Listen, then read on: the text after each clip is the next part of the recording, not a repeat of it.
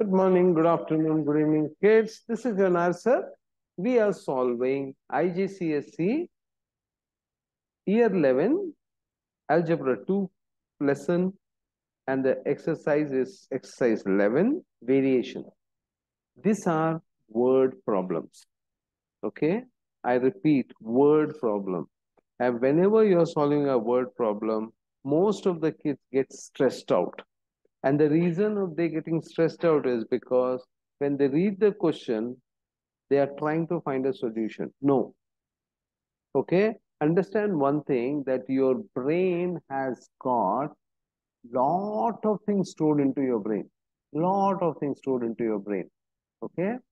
First and the foremost thing, whenever you read a question, try and see from which sector is this question coming.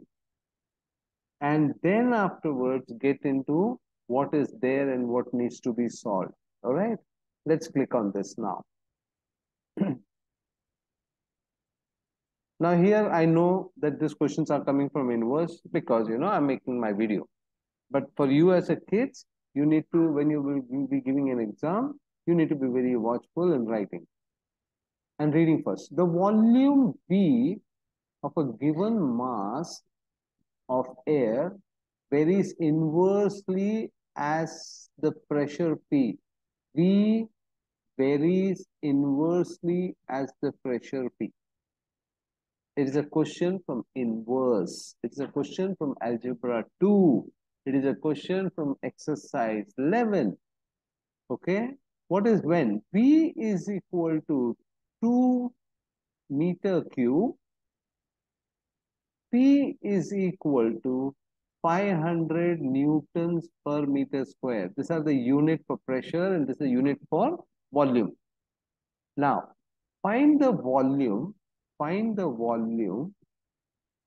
the pressure is 400 Newton meter square. I have written this equation like this. What can I do that? I can write this as V is equal to K into 1 upon P. I can write this as V is equal to K upon P. I can write this equation as K upon P is equal to V. So K is equal to V into P. I've got the equation, first part.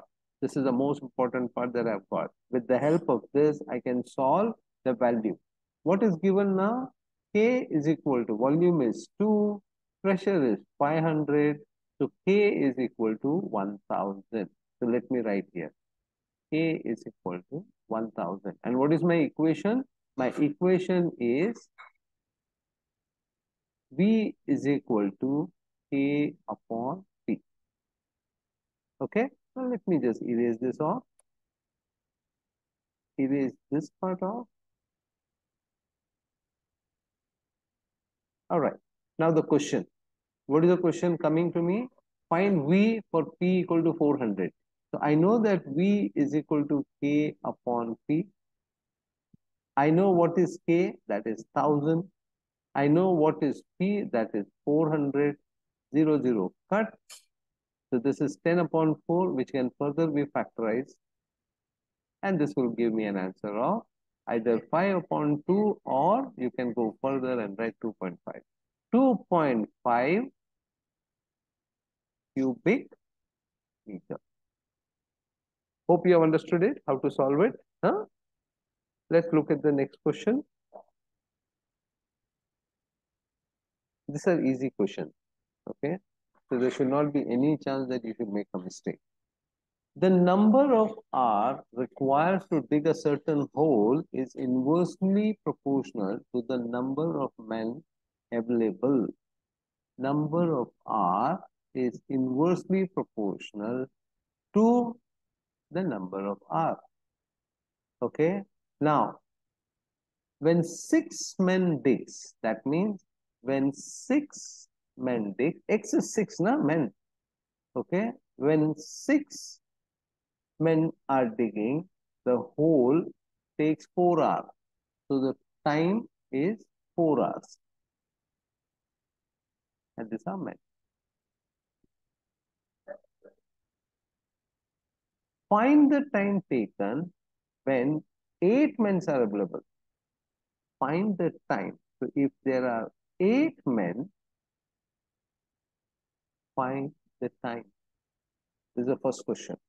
And second question is, if it takes half hour to dig the hole, how many men are there? Okay. So the second question, I don't know how many men are there. This is unknown. If it is half hour. See, two questions are being asked in this question. Got it? So that is the reason why it is very important that whatever you do, write your GAF. GAF is given, asked, and formula. If you approach mathematics questions in a GAF format, there is very less chance that you will not be able to solve a question. Now, do I need to solve this further? I think you can do it. N is equal to k upon x.